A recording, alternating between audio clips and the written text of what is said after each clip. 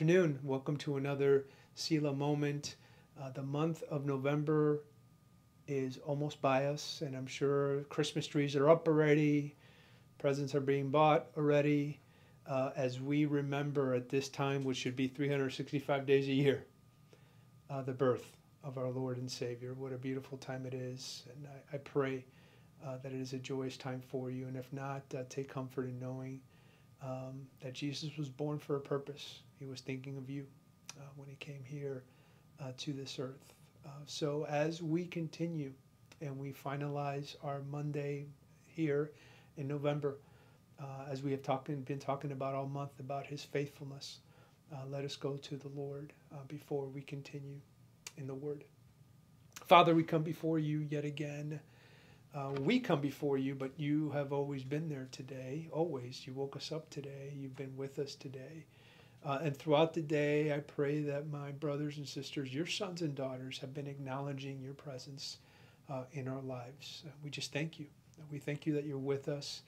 We thank you, Father, that you have instilled in us a desire to know you more.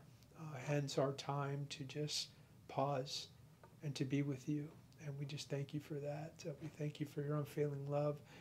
We thank you, Father, as we have been learning in Hebrews 13, in 2 Timothy 2, in Exodus 34, these past Mondays, your faithfulness and who you are to us, no matter what we do, abiding in you, declaring you our Lord and our Savior, that you are faithful, that you are slow to anger, that you are the same yesterday, today, and you will be tomorrow. We just thank you for that.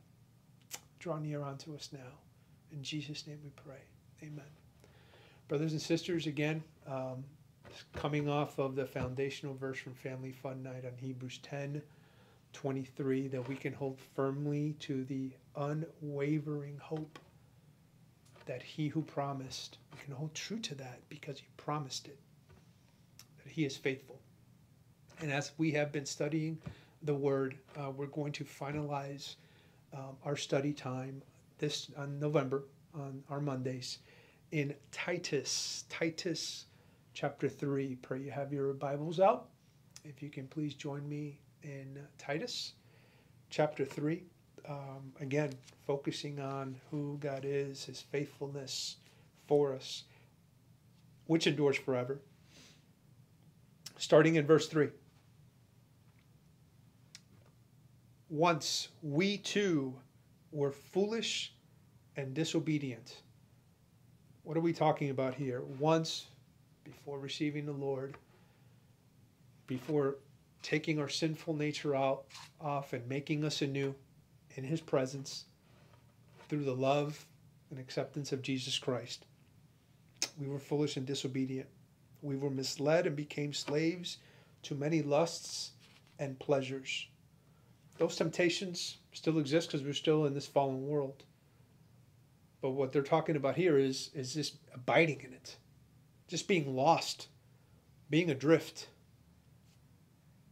And when you come to Jesus, it's always good to know where we came from and where he took control and transformed us into a new creation, to give us that hope, to give us that peace no matter what we're going through, that he is with us. It's always good to know that, not take that for granted, brothers and sisters. He did that. And our lives were full of evil and envy. And we hated each other. Not only did we hate each other, but back then we hated ourselves too, because we weren't doing ourselves any favors. But those three letters together in verse 4, but. Here comes the Lord. Here comes Jesus right now. That's what that but signifies. Anytime you read a but, comma, but, thank God for that, but. When God our Savior revealed his kindness and love. What is he talking about here? What kindness and love? His only begotten Son. When he revealed that to us. When did he reveal that to us? When we were good? When we were honoring and praising him? No. If we go back again when we were slaves to many lusts and pleasures, and when we were foolish and disobedient,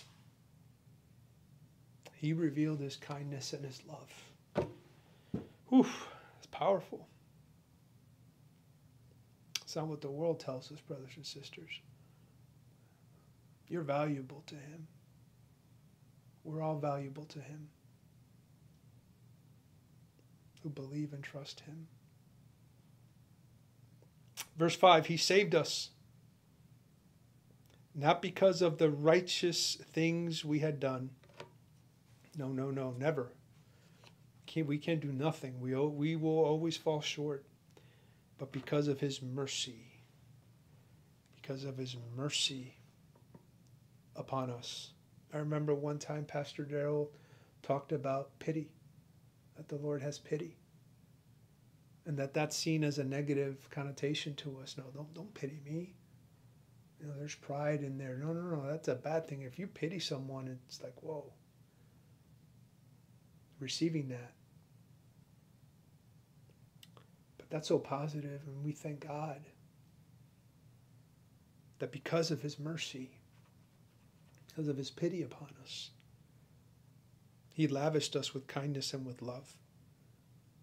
And he washed away our sins. Truth, brothers and sisters, he is so faithful, giving us a new birth and new life through the Holy Spirit that abides in us. So not only did he do it, and by us receiving, okay, now I know we're saved, but boy, I just wish you'd be with me. He is with you, the Holy Spirit, walking with you each and every day. He's with us today, right now.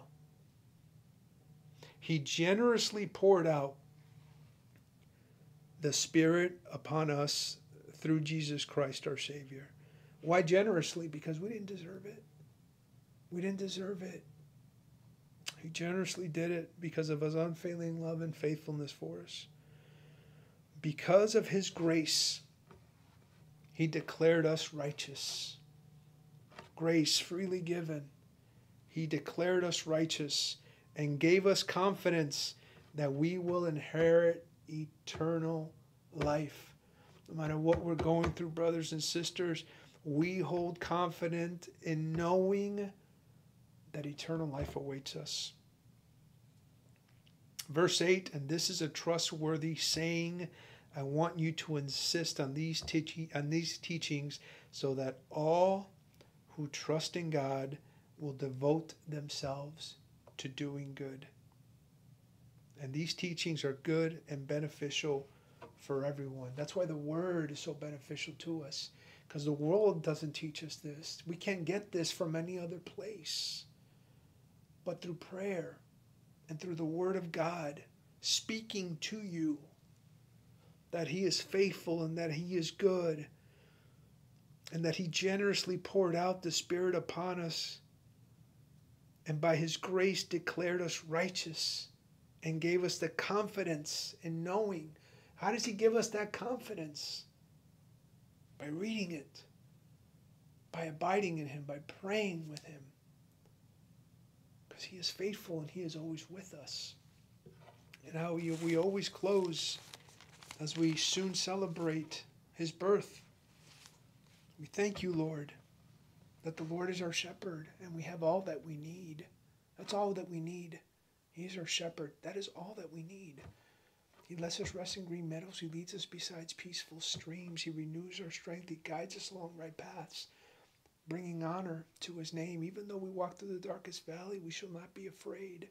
For you are close beside me. Your rod and your staff, they protect and they comfort me. You prepare a feast for me in the presence of my enemies. You honor me by anointing my head with oil. My cup overflows with your blessings, Father. Thank you. Surely your goodness and your unfailing love will continue to pursue me for all my days. It will continue to pursue me.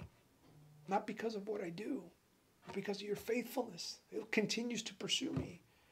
Because of that, I choose to dwell in your house forever. Selah. Thank you for joining us. Make sure to like and subscribe and hit that notification bell so you won't miss the video. See you next time.